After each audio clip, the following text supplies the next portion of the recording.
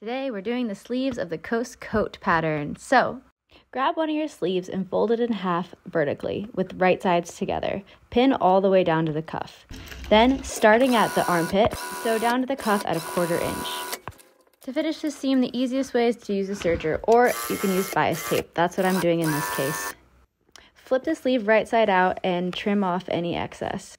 Grab your front bodice and flip it inside out. Now grab your sleeve and with the right side still facing out, put it into the bodice's armhole. Find that bottom seam on the sleeve and line it up with the bottom seam of your front bodice.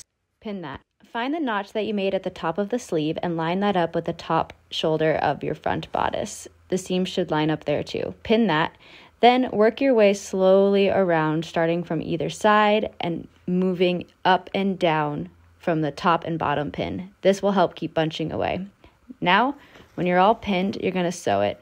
I like to sew it on the inside at 1/4 inch. Make sure your fabric stays taut as you go in order to avoid any wrinkles, creases.